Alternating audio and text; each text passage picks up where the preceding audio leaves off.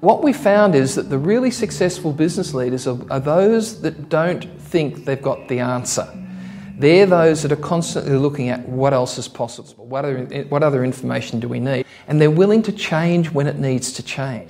The really good directors, really good boards are the ones that also function from that. They're constantly looking at what's changing out there, what does it mean to us, what do we need to do about it. And then the really good boards and the directors are actually quite aware. What do we mean by awareness? Well, awareness is where you are willing to be the question in everything.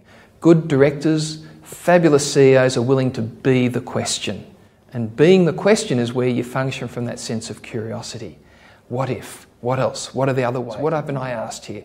What would happen if that occurred? It's that sense of, oh, I wonder what else.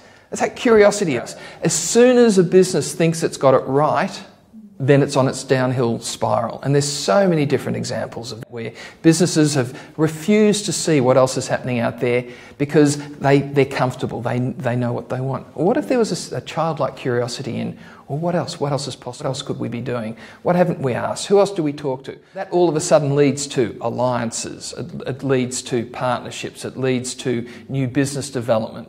Because from the board through to the CEO, then to the general management, and then to the staff, there is that general sense of curiosity in the business. And everyone's got that ability. It's just that so many refuse to use it.